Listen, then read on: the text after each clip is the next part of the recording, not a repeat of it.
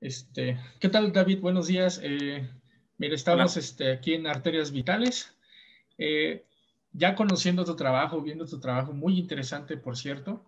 Gracias. ¿Cómo es que tú llegas a esta parte de las artes? ¿Cómo es tu camino a, digamos, a meterte a hacer esto que haces tan genial?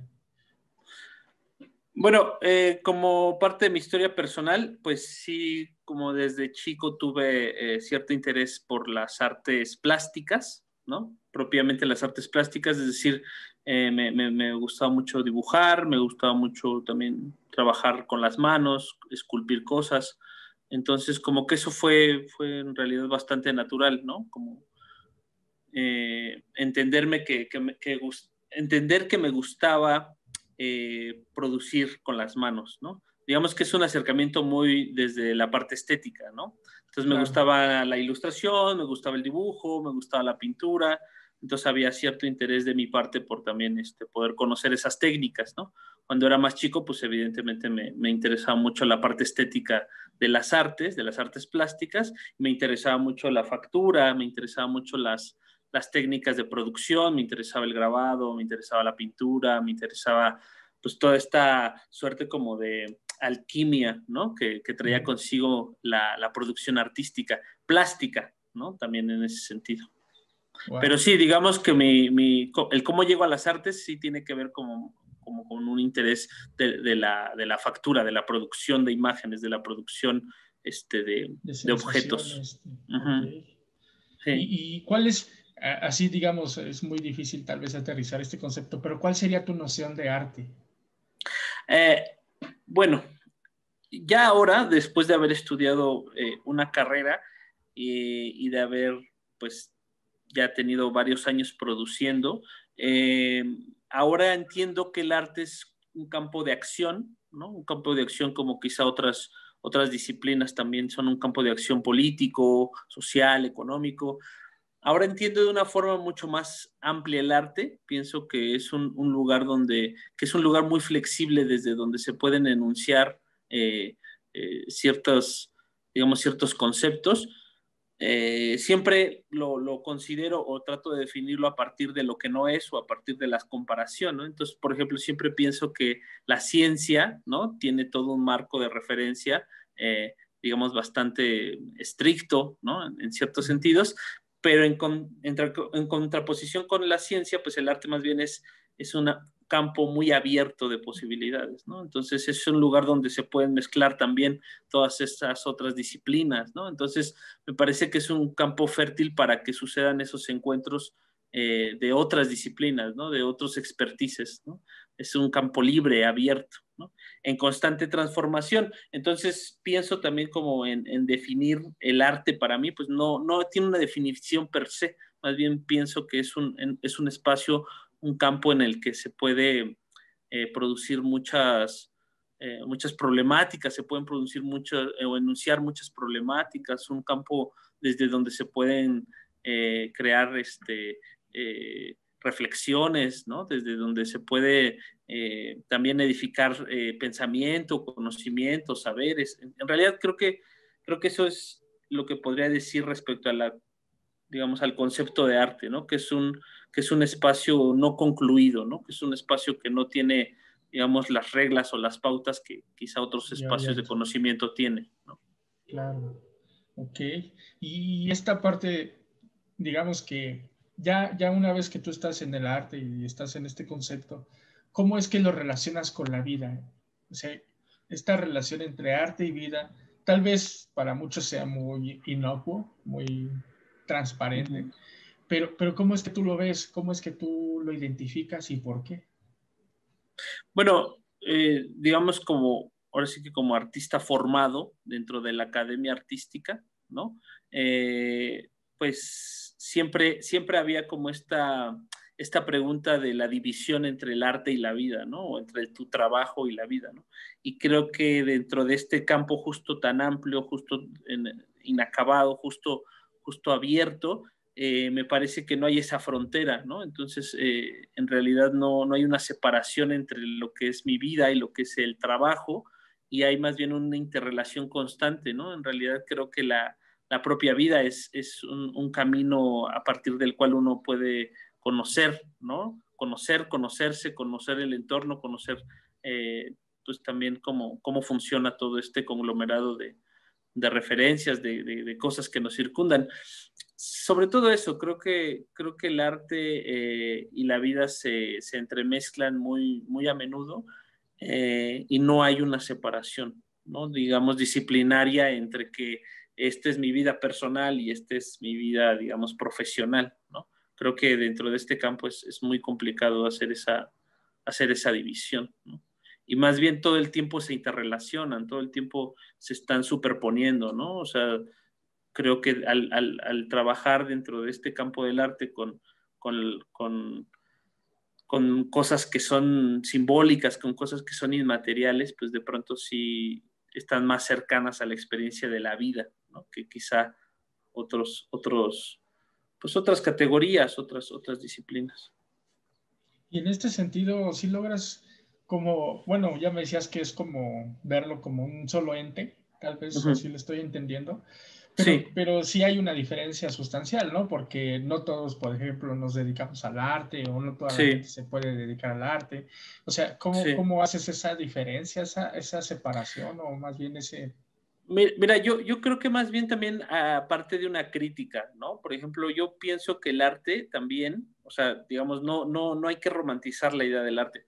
Yo pienso que el arte también crea espacios de exclusión, ¿no? Es decir, el arte es como, yo soy artista, tú no eres artista, ¿no? Esto es un museo, eso es la calle, ¿no? Esto es cultura, eso es cultura popular. Entonces, esas divisiones y categorizaciones de valor, ¿no? De decir esto es mejor que lo otro, ¿no? Siempre complejiza mucho las relaciones entre quien no se dedica o quien sí se dedica al arte. Entonces, pienso sí que más bien habría que verlo de una forma más orgánica, ¿no? No es como yo no hago arte, tú sí haces arte. Más bien, el arte es tan amplio, ¿no? Que incluso hay autores como, por ejemplo, Boyce, que hablaban de la escultura social, ¿no? Y de la plástica social. Entonces, por ejemplo, este tipo de autores consideraban que todas las personas pueden crear arte, ¿no? Pero siempre, digamos que nuestros juicios parten de estos espacios de exclusión, es decir, del espacio de exclusión académico, del espacio de exclusión profesional o museístico, ¿no? O de galería. Entonces, más bien creo que esa es una forma también de ver o de entender al arte, ¿no? No creo que haya estos cúmulos, digamos, como de valor, ¿no? Que sean mejores que otros. O sea, el arte no es mejor que otra disciplina, ¿no? O el artista no es mejor que otra persona que no es artista, ¿no? Entonces pienso más bien que las personas tienen la oportunidad siempre de poder convertir también lo que hacen o lo que sueñan o lo que ejecutan como una pieza artística, ¿no? Es lo que te decía de esta, digamos, de entender al arte de una forma mucho más emancipada, ¿no? No como instituciones, no como instituciones que legitiman, sino más bien como un espectro que produce, ¿no? Un espectro que produce sinergias, ¿no? Un espectro que produce posibilidades, ¿no? Entonces creo que eso es el arte. El arte no es esta separación de decir tú eres artista o yo soy artista o yo no hago arte, sino más bien es que hemos entendido mal esa jerarquización, ¿no? No creo que esté, digamos, no creo que vayamos por buen camino si pensamos en que esto es mejor que otro, ¿no? Entonces, más o menos ahí creo que respondí a tu pregunta. Sí, no, está muy interesante esto, porque precisamente me hace pensar, bueno, y entonces... Dada esta noción de arte, dado esto que mencionas, ¿cómo es que uno puede hacer arte? O sea, ¿cómo llega uno a considerar arte? Bueno, ya me dices que es algo más homogéneo, no tan heterogéneo, ¿no? O sea, más mezclado con la propia vida, pero ¿cómo logras decir, bueno, yo hago arte o no hago arte? Entonces, más bien es entender el arte como una sola sustancia que está en nuestras propias vidas, como, bueno, no una sustancia. Bueno, sí, pero también hay instituciones que se encargan de legitimar ciertos productos, ¿no? Que te pueden decir, bueno, esto es arte porque está aquí, Entonces también hablaríamos de esa crítica desde la institución cultural o desde la institución artística o desde la institución del mercado del arte, ¿no? Evidentemente algo se puede catalogar como arte siempre y cuando cumpla con ciertos, digamos, requerimientos, con ciertos parámetros. Y evidentemente todo lo que ellos dicen que es arte, pues automáticamente es arte. Por eso son instituciones de legitimación, ¿no? La idea con esto también, y lo interesante de esto, es que esas instituciones no son el arte, ¿no? Entonces, aunque pueden recibir y definir y certificar que eso es arte, no pueden, digamos, decir que no es arte, ¿no? Eso es muy interesante, ¿no? Entonces, hay el mercado del arte, hay la institución del arte, hay la academia del arte, que pueden decir esto es arte, pero, digamos, la vuelta del asunto es que no pueden ponerse en el papel de decir esto no es arte. Simplemente por el hecho de que esté en sus círculos, pues evidentemente se convierte en un objeto legitimado por ellos, pero no porque no estén con ellos o no porque no esté en su círculo, digamos, de poder, pues no deja de ser arte. Entonces eso es lo que realmente vuelve interesante la práctica artística, ¿no? Que hay muchas cosas que pueden ocurrir que son o que pueden llegar a ser arte, que no necesariamente están dentro de esos circuitos o legitimados por esos circuitos, ¿no? Al final no creo que sea una fórmula, no hay una fórmula, ¿no? Para decir esto es arte, esto no. Te digo, lo más sencillo más bien sería apegarnos a estas instituciones que legitiman estas piezas o estas obras o estos objetos como arte, ¿no? Pero fuera de toda esa institución, fuera de todo ese parámetro, pues existen muchas otras cosas que escapan a esa definición, que escapan a ese pragmatismo, ¿no? De definir o de catalogar las cosas, ¿no? Entonces creo que más bien el arte es todo eso que ocurre que no sabemos qué es arte, ¿no? No, pues has cambiado así mi percepción de esta, de la parte del arte. ¿Y cómo crees o por qué crees que uno debería hacer arte? O sea, ya entendiéndolo así como tú lo estás diciendo. Sí, no hay una voluntad per se que te haga producir arte. O sea, en realidad todo el tiempo uno está generando posibilidades, digamos, estéticas, posibilidades sensibles, ¿no? Entonces, más bien, como que todo el tiempo estamos ejecutando ese chip, ¿no? Todo el tiempo estamos sorprendiéndonos, ¿no? Todo el tiempo estamos también en medio de experiencias artísticas, en medio de experiencias sensibles, poéticas, ¿no? Ultrasensibles. La onda es que evidentemente hay gente que puede trabajar con ese material, manipularlo, y hay otras personas que quizá pues más bien se quedan en el margen de simplemente sentir esas cosas, pero en realidad no es que estén, que se pueda decir yo estoy creando, yo estoy haciendo, más bien todo el tiempo hay como este universo de sensaciones y de posibilidades que están ocurriendo, ¿no? Simultáneamente. O sea, te atraviesa, ¿no? No es como que yo no quiero, ¿no? Sino que más bien todo el tiempo estás en medio de ese tipo de experiencias, ¿no? Aunque no seas consciente, aunque no sepas que las estás haciendo posibles, aunque no sepas que se están generando. Hay un colectivo muy interesante que estuvo recientemente en Jumex, que se llama, ahorita me recuerdo el colectivo, no recuerdo muy bien.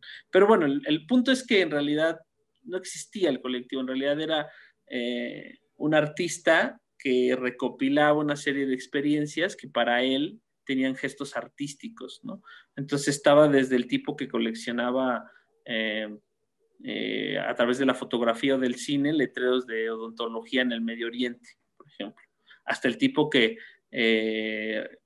coleccionaba o registraba minuciosamente los coches bomba de Medio Oriente, ¿no? Entonces, todas estas experiencias que para uno puede parecer como un registro, una bitácora de alguien que está haciendo su trabajo, de alguien que está desempeñando un hobby, pues digamos que se convierten también en gestos artísticos, ¿no? Entonces, este hombre, este colectivo, lo que hacía pues era recopilar esas experiencias que para otras personas quizás simplemente eran gestos del trabajo, de la vida cotidiana, pero que desde la mirada artística también tenían, digamos, ese potencial de obsesión, ese potencial de transmitir una idea, ¿no? Entonces eso es interesante también. Lo que no se hace como arte también es arte, ¿no?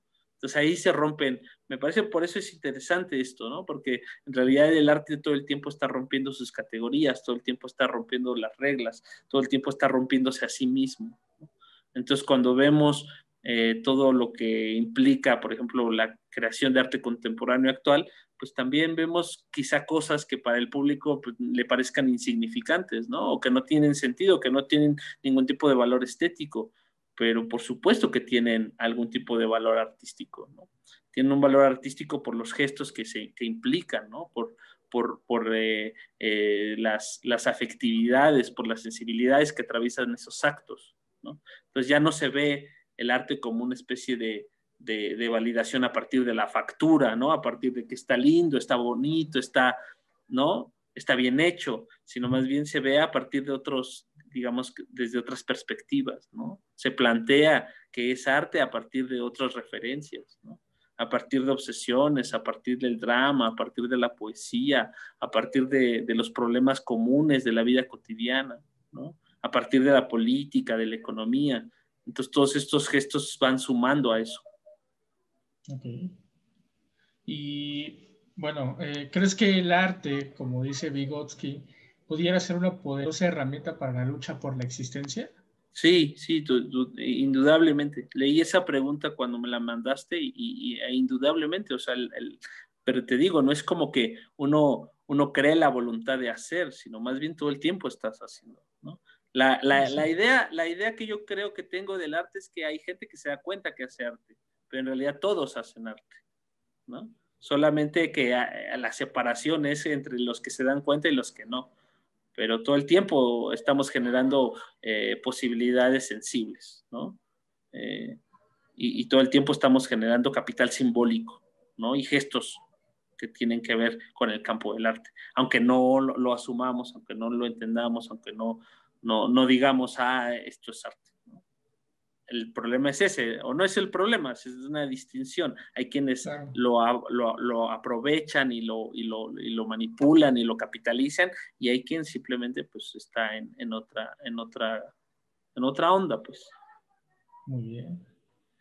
Y bueno, respecto a las ciencias sociales, ¿tú consideras que hay algo que las ciencias sociales tengan que aprender precisamente de esta noción de arte que tú explicas? Sí, sí, yo creo que además tienen mucha relación, están en contacto todo el tiempo, ¿no? Entonces, en realidad creo que se hibridan, ¿no? O sea, creo que hay muchas prácticas de las ciencias sociales que pueden ser arte, hay muchas cosas del arte que pueden ser prácticas sociales, ¿no?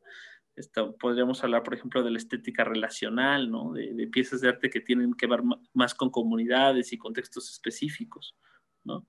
Entonces, creo que no es que tengan que aprender algo, más bien es que creo que se tienen que dar cuenta que todo el tiempo están comunicándose, ¿no? Todo el tiempo están dialogando. Eso más bien es lo que hay que darse cuenta, ¿no?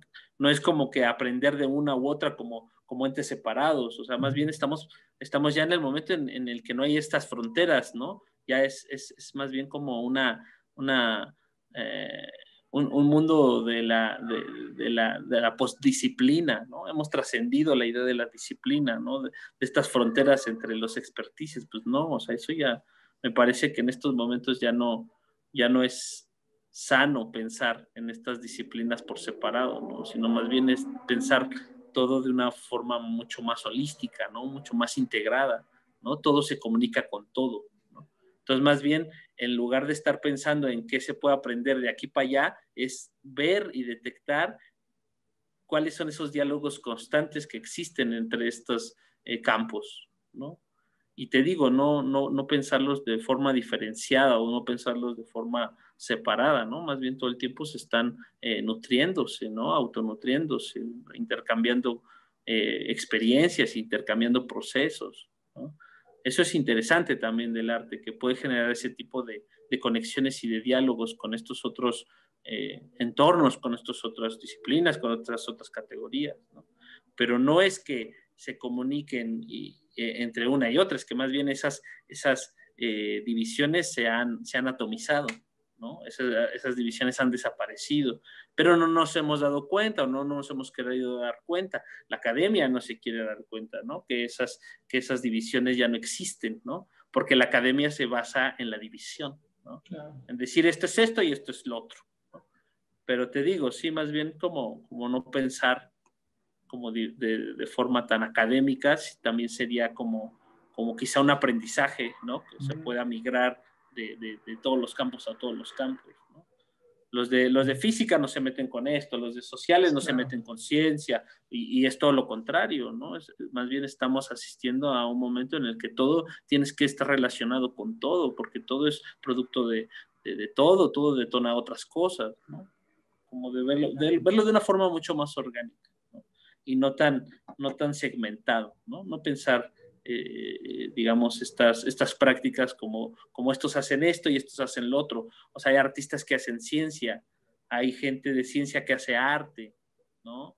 Entonces eso más bien es un campo interesante como a partir del cual pensar estas nuevas prácticas, ¿no? Vaya, muy interesante. Pues tenemos mucho trabajo como ciencias sociales, entonces. Mucho Pues trabajo en el sentido de entender, perdón, en el sentido de sí, entender que no es delimitarnos a exacto, un sola área, ¿no? exacto, Pues, exacto, exacto. pues te agradezco mucho, David. Se No, nos ¿de qué? acabó el tiempo, Está perfecto. pero está muy interesante lo que nos dices, y entonces espero que los que nos vean nos hayan entendido esta plática tan interesante que nos No, brindaste. pues muchas gracias por la invitación.